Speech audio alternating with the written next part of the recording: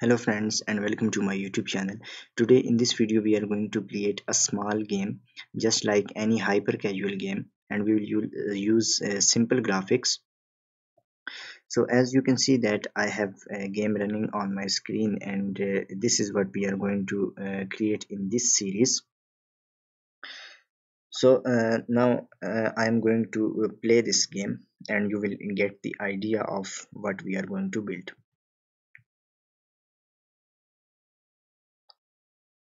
So I am going to run it again.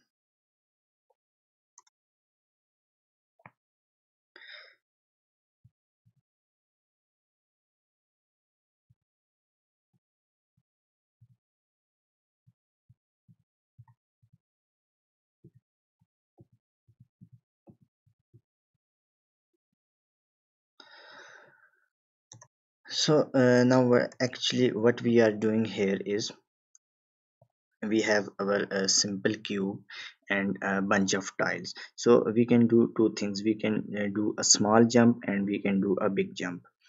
So we will going to build this game on Android device, and we will put the functionality of tapping. So if you tap on the left hand side, our player will do a small jump. Similarly, if you are going to tap on the right hand side, our player will do a big jump.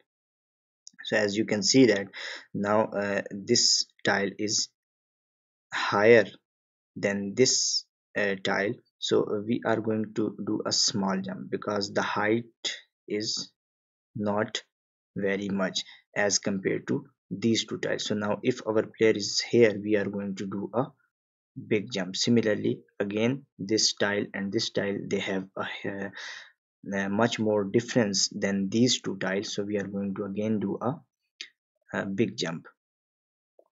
So let me create a simple project. So I have added created a 2D project, and we are going to start it from scratch. So now after that I am going to create a 3D object, a cube, and I am going to rename it cubie. So this will actually be our player, and I am going to scale it down to 0.5, and I am going to create another cube, 3D object and cube, and this will be our tiles, and I am going to increase its size to something like 6 or 8 maybe,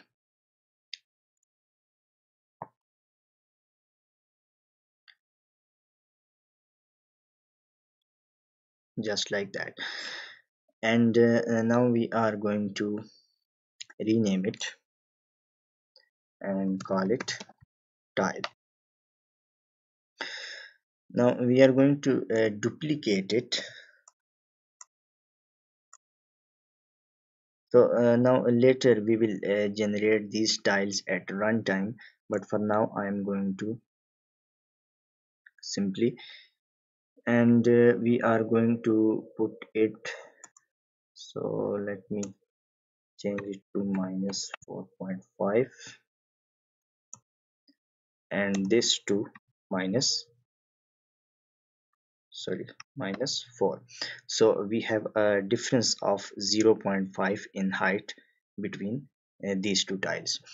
And now I am going to going on to my player, and since it is a 2D project, so 3D colliders will not work. So I am going to simply remove this, and instead I am going to add a box collider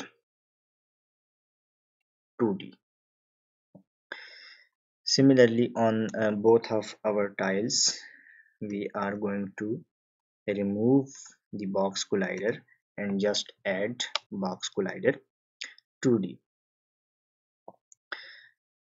So now we are going to create or add a component called rigid body 2D. Since we will apply force to jump, so that's why we need a rigid body 2D.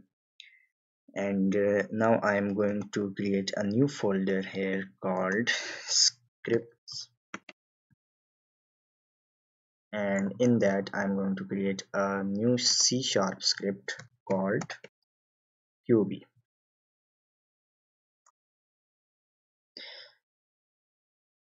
So I'm going to apply this script on our object player, and I'm going to open it inside my editor.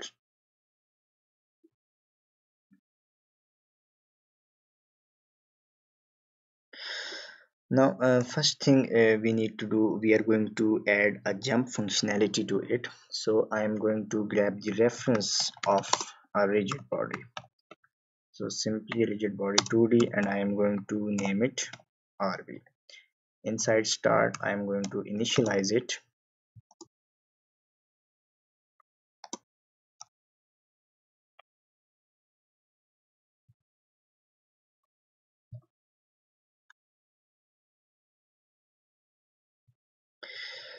So now we are going to create a function called jump.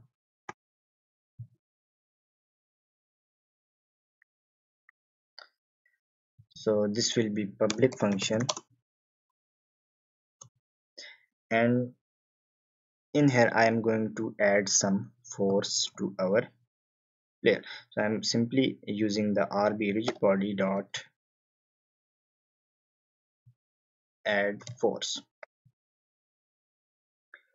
So I have already calculated some values, so I'm going to create a new vector 2 here, and I am simply going to apply the force on x-axis by 9.8 into 12, and on y-axis we are going to put 9.8 into 20. So inside update we are simply now for we are simply now map it to keyboard keys, and later on we will put the tapping functionality. So I am simply going to say input dot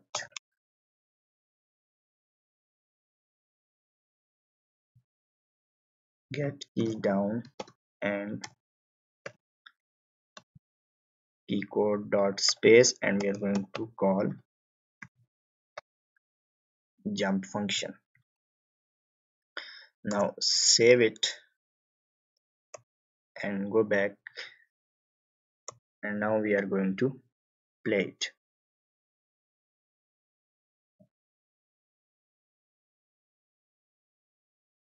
So if I hit space, you can see that our cube jumped, but it slipped away.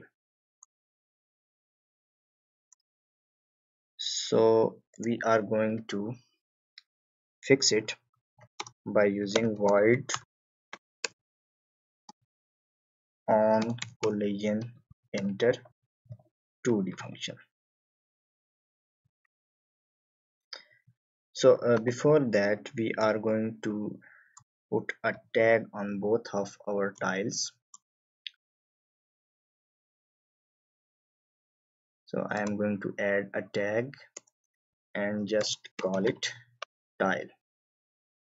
Again select both of these and simply add tile. Now inside collision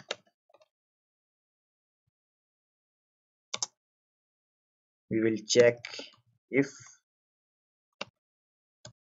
call.gameObject.tag equals tile. So if we are colliding with tile, so this will actually run when we jump and launch on next cube.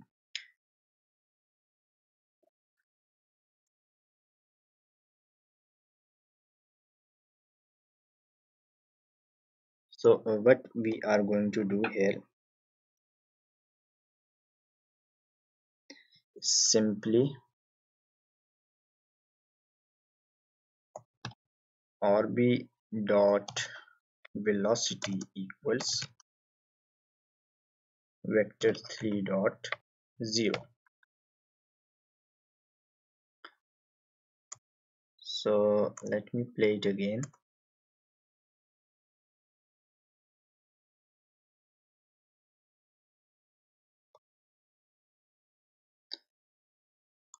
So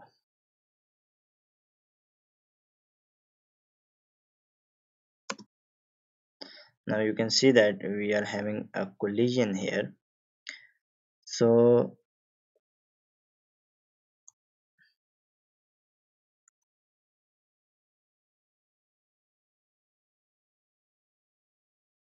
we are going to increase the distance.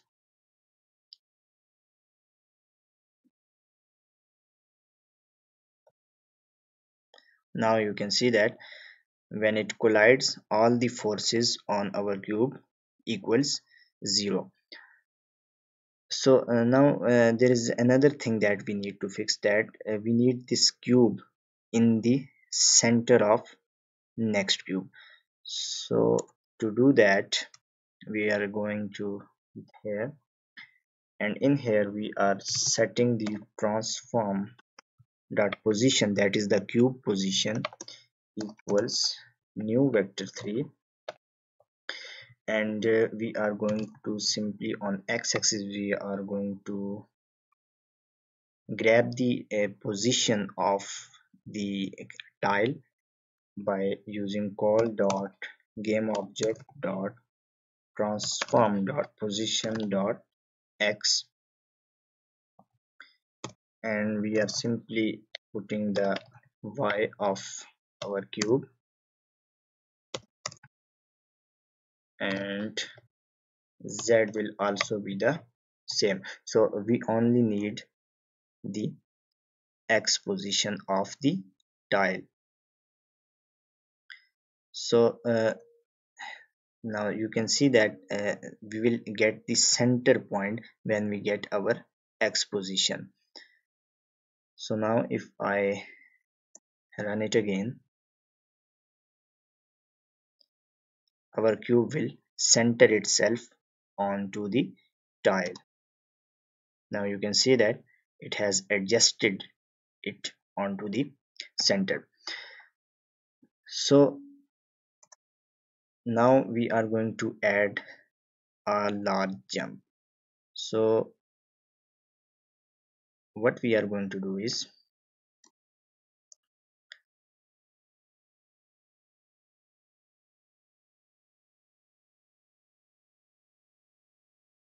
simply duplicate this tile,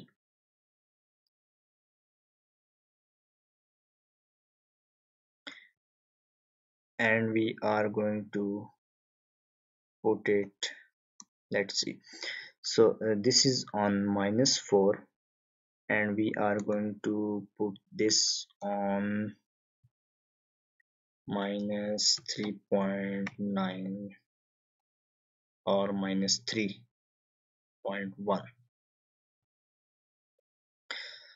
So now we are going to change our jump function and add another variable, so to detect whether we want to do a small jump or a large jump. So I am simply going to create a bool variable called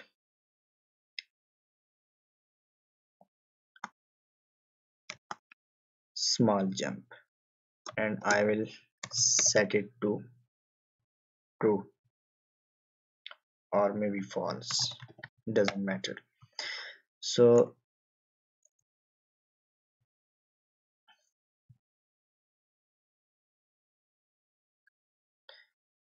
now inside our jump function,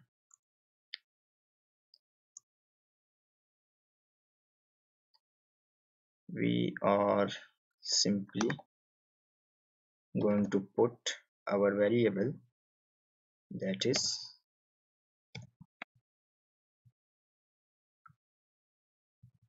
small jump.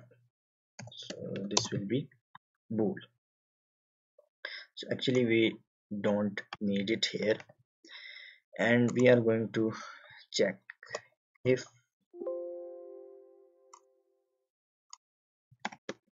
small jump,